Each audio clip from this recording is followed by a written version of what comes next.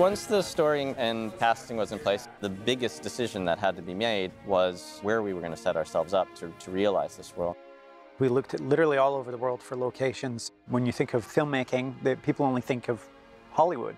The reality is that movies are being made all over the world because there are craftsmen and artisans and artists in these amazing places.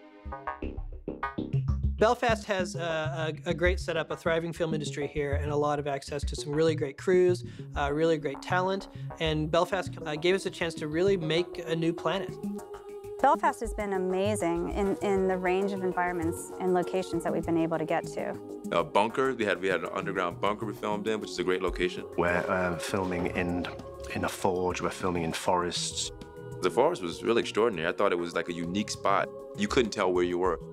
There's something so amazingly beautiful about Northern Ireland and about Belfast. When you're going to places like Tollymore Forest, a sort of exotic, untouchable aspect to it that you don't see in just a normal forest. It's absolutely beautiful.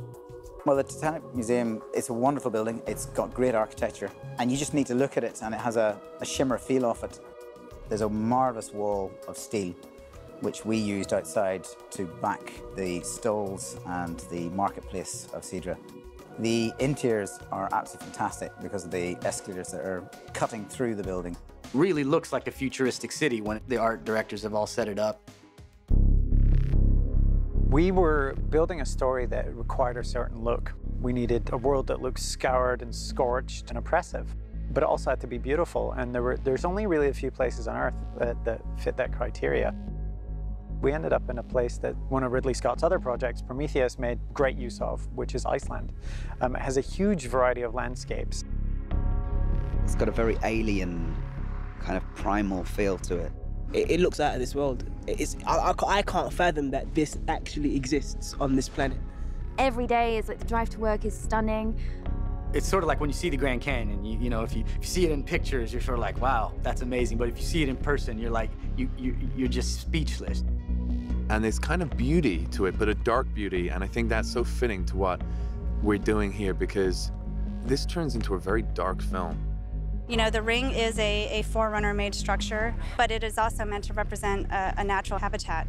It is not functioning properly, and so really having this unique landscape and being able to really infuse it with some natural behaviors was really compelling for us.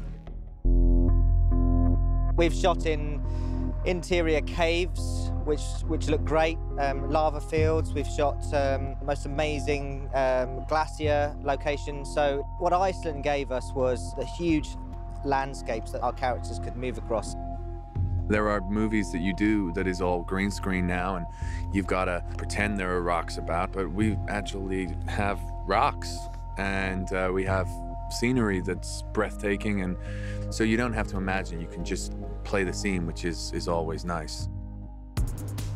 We've been, well, some people would say we've been unlucky with the weather, but for photography-wise, we've been quite lucky with the weather. There hasn't been a lot of sun, although it's glorious now.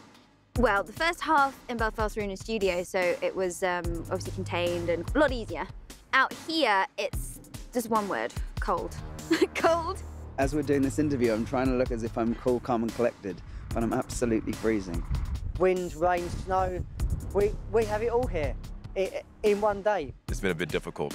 Some days I'm not dressed like this. I'm dressed in something that's a lot more, I guess say, summer-like. You know, we have our actors pretending that it's over 100 degrees and they're sweating. So we're spraying these guys down with fake sweat, which is cold, and the temperature's dropping to, 40 degrees. There were a couple of days where we just got completely soaked to the bone. Even the waterproof didn't work.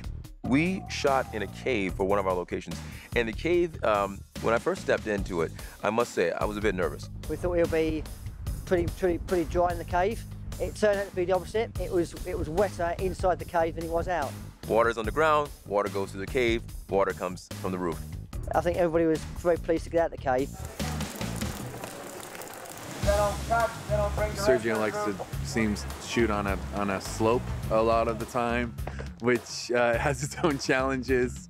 Up the hill, down the hill, up the hill, down the hill, round the hill, down the hill, off the hill. But it was fun at the same time. So it's been pretty amazing to watch, and they've been troopers, and they've just sort of powered through it. It's been a pretty fantastic process, both in terms of the challenge for the actors and in terms of the challenge for the filmmakers. There's 24 hours of daylight. That changes people to a less or a greater degree. My fondest memory of this film will be getting on the aircraft and going home.